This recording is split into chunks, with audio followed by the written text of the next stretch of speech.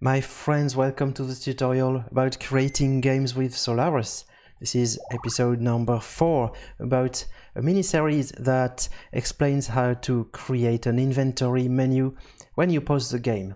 So far we've displayed a grid of items that the player has.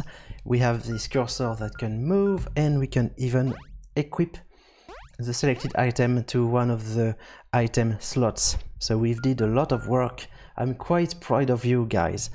And to finish on this subject, we will in this video add a little tweaks, a little improvements that will also be the opportunity to learn more about text surfaces. So how to display text on the screen. We'll display 2 additional texts when in this inventory. We will display first the amount of any item that has an amount. So for instance, when you pause the game and nothing is equipped, you see the bow, but you don't know how many arrows you have. But when it's equipped, here the item icon does show the amount. So maybe we also want to display the amount here in our cell here, but only for items that have an amount. Some of them have one, like the bow, the bombs, and a lot of other probably don't, like I don't know, the hookshot, the hammer. Yeah, so we'll do that, and as a second example we will also display the name of the selected item, also with some text. Okay, so let's start. We go back once again to our big pause menu script. It's a big script that only returns a table that has one unique function, the function that creates the pause menu, and everything is done here. Again, the main feature of the pause menu is to display the grid surface. So every frame on draw is called, and we display the grid that we built previously, and we display the selection sprite. Okay, so where do we build this grid? We build it in the function build items here. I mean build grid background and build items. Yeah, and here we traverse all items that are likely might be displayed.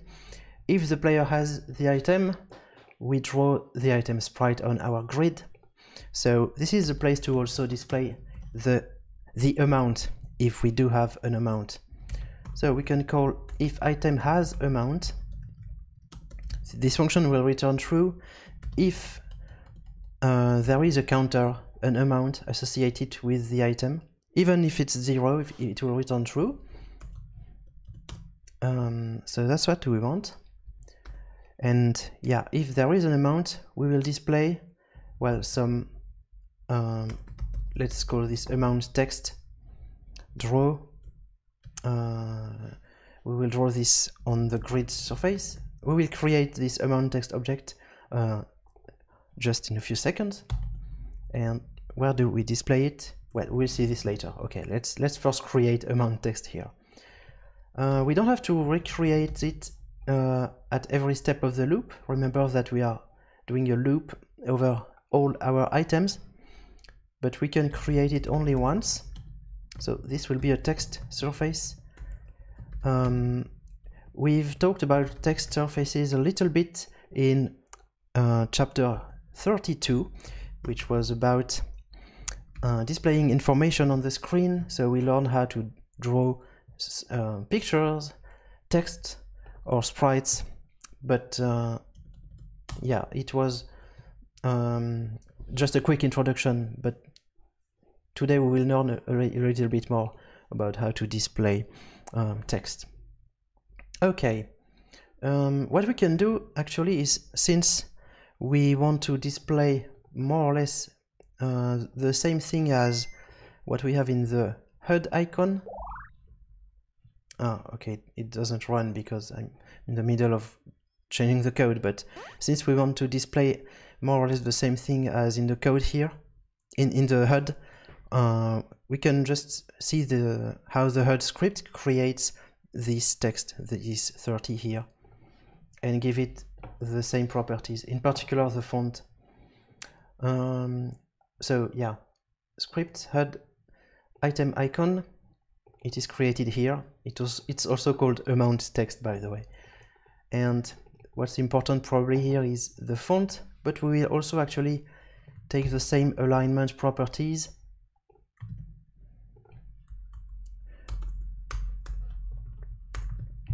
Okay, and where do we display our text? Well, first, I forgot, before displaying it, we need to set it to the correct text. So set text item get amount. Yeah, sorry about that. And where do we display the text? We want to display it in the current cell, of course, and in the bottom left part of the current cell. So this is actually dstx, dsty. These will give us the coordinates of the top left corner of our cell. So we just want to add in both dimensions the size of the square, which is called square size. Square size. Okay, let's see the result. Yeah, it works. So we are displaying 30 here, exactly aligned in the bottom left corner of our cell. Maybe we want to actually display it a little bit more to the right and to the bottom. It can even exceed a little bit, because here I think it's hiding too much pixels of the bow. You see, for example, in the HUD here, it exceeds a little bit the boundaries of the icon itself. So let's do the same for the inventory, maybe. Maybe just add like 4 pixels, and it will look, I think, a little bit better. Yeah. Okay. But you can change it to whatever you like, of course. You are free. Yeah, when we say horizontal alignment and vertical alignment here, we are defining where the text will be anchored actually, with respect to the destination coordinates that are here. So if I remove the +4 for more clarity, I go back to aligning my text exactly in the bottom right part of the cell. And yeah, I did a amount text draw, and I passed the coordinates of here, so the bottom right part of the square, but the text is displayed, is anchored also to the bottom right part of my text surface here, because I specified horizontal alignment right and vertical alignment bottom. If you do instead, I don't know, left and top, it will this time put the left and top part of your amount text at these coordinates here. And you can even do center.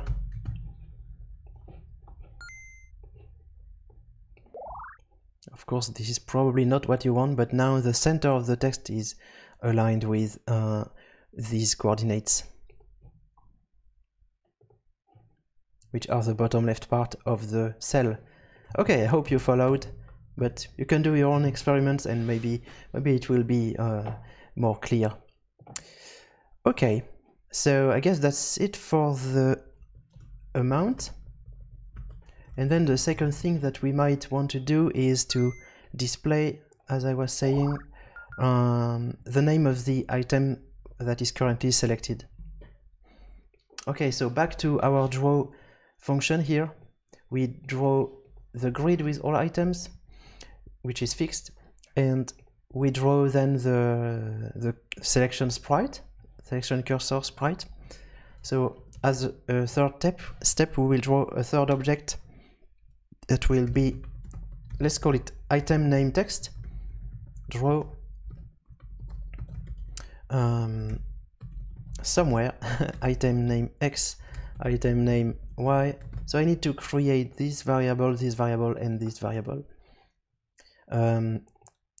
The destination coordinate will be actually constant, so I can create them here. Item name X will be, well, here we have to decide. I hope I can run the game. No, I can't. That's okay. I want to center the text horizontally on the screen. So I will create a text surface again. Its horizontal alignment will be centered, and I will specify the destination coordinates, well, the center of the screen. Because I want the center of the text to be anchored in the center of the screen, if that makes sense. But the Y coordinates, I want the vertical coordinates to be, well, somewhere below the whole grid. So let's take grid Y, which is defined here. So this is the top of the grid, plus the height of the grid. So now we are exactly in the bottom of the grid, plus some spacing, and we can just keep the same spacing as the space that we have between two cells. So yeah, why not? Okay.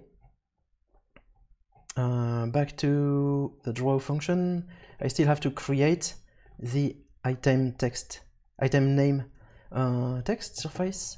So where do we do that? We can do it here. We create the grid surface, we create the cursor sprite, and we can also create the item name text. So again, we create a text surface.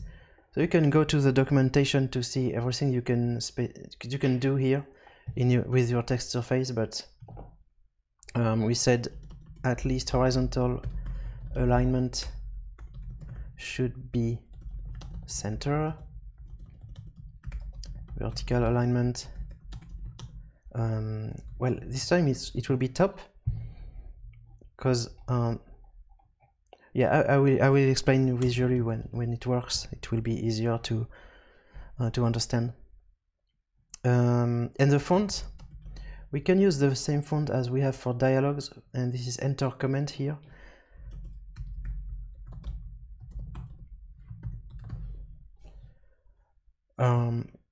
Yeah, and we need to specify some font size.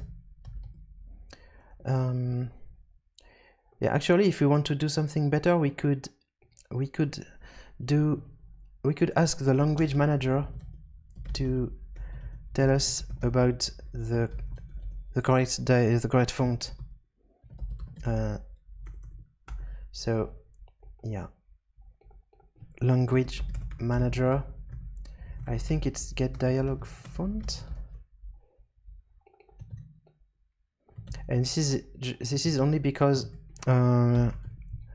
if you have later several languages in your game, maybe they won't all use the same font. So it's good to have something like this, and by default you do. We can call get menu font.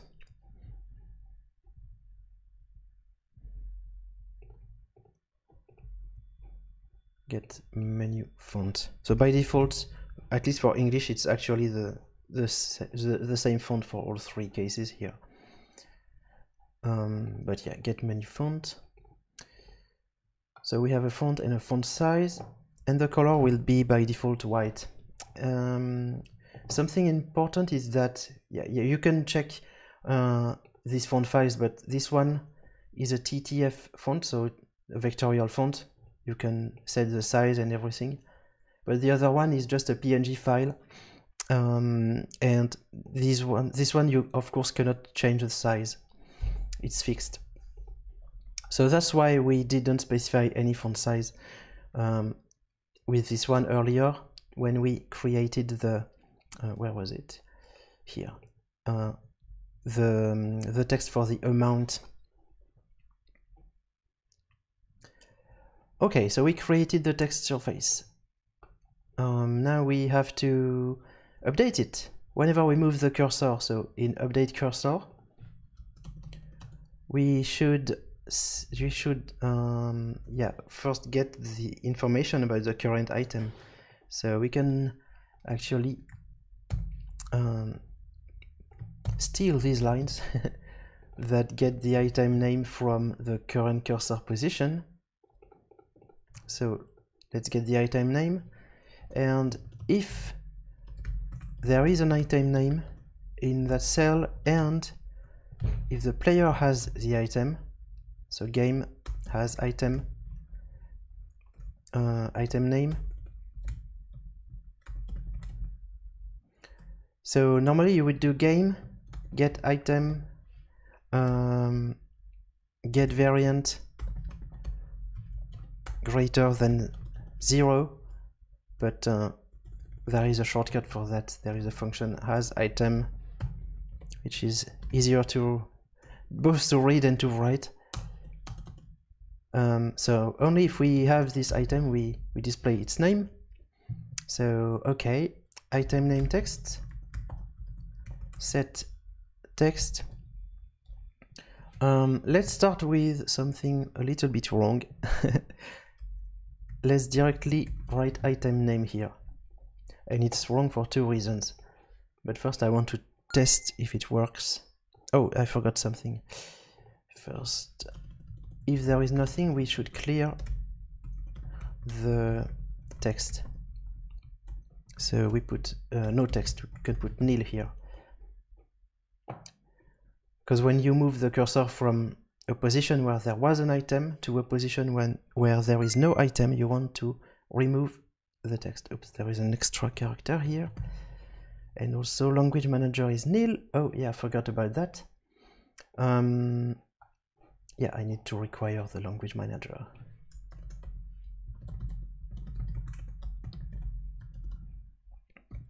Require scripts language manager. If you don't want to care with fonts that can have different, that can be different with different languages, you really don't have to do that. You do as you prefer. You can of course put font equals the name of the font here, and it will be perfectly fine. But I wanted to do this because that's what your default dialog box script also does. If you are curious, we do in the dialog box script also language manager get dialog font. Okay, but that's a detail. Cool. So let's see what happens. Does it work? Yay! And we show bow here, but actually we show the internal name. It's the file name of our item here. So it's quite wrong. We show bow here because the item is called bow.lua. And for instance, if you pick the life potion here, it will show life_potion. So we of course don't want to display internal names here. We want to display something cool. And it will be even better if it was translated to the current language. So we could make an array that tells the item names in English, but since we want to support in the future maybe multiple languages, it will be cleaner to do like we do for dialogues, which is putting all the information in, well, not in dialogues.dat, because dialogues are the complete dialog box with all its features. But for just simple text like this, there is strings.dat that maybe we didn't mention much, except in chapter 33. Yeah, I thought it was chapter 32. It doesn't matter really. But yeah, all simple strings that are not dialogues per se, you can put them in this strings.dat function. So okay, we want one such string for each item that will appear in the inventory. So we can do inventory.item.bow, for instance. You can put anything you want here, but I like organizing them into some kind of hierarchy, and the dot is interpreted by the quest editor here as a hierarchy separator. So it will be shown as folders like you have here. Everything in the HUD is in a HUD folder, and yeah, bow should be displayed as, well, just bow but with a capital letter in English, or maybe bow and arrows. Why not? Bow and arrows is nicer. And it automatically is automatically showing my my entry here as two folders, because the key is inventory.item.bow. Okay, and let's create a second one, inventory.item. Sorry, not arrow, but life potion. So here I'm using the internal name, and here I'm putting the cool user-friendly name like life potion with a space and a capital letter. Okay, and if you really have 20 items, you need to do all of them here. And the last thing that we have to do is, oh sorry, I'm not in the correct file. Let's close all of these. Last thing that we have to do is to get this text, instead of showing, where is it? In update cursor here. Yeah, instead of showing item name, we want to get the current language. So get string item name, not exactly item name. We call this string inventory.item. Followed by the item name, the internal item name. So this is the concatenation operator in Lua, if you forgot. So we build the name, the key, inside strings.dat. So we build this string here, and it will return that value here, so the human readable name. Okay, I think this should work. Let's see. Yay, bow and arrows, nice. So I think we will stop here for today. In your real project, you are of course allowed to do something that looks a bit nicer. Here we directly have the letters in white here, and no background, so it's not always very readable. If the map is somewhere with light colors, it will not be very readable, but you can put some background. Now you should know how to do that. But if not, of course, you can always join our Discord and ask for help. One last minor detail is that when you have a text surface that needs to call sol.language.getString, actually there is a little shortcut here. You don't have to call it explicitly. You can do set text key instead of set text, and it will automatically get the string that has this key in the strings.dat file of the current language. So it's completely equivalent to set text followed by sol.language.getString. Okay, it's just shorter. Let's see if what I'm saying is true. Yeah, it works. Cool. You can also check that when you select an item that you don't have, nothing is displayed. Yeah, so I guess that's it for now. We could improve the inventory menu forever. It's not looking particularly great visually, but I'm sure you can do something nicer, or you can get some free art from one of our projects for your inventory menu. So really a lot of things are possible, but now you should know how to do these improvements.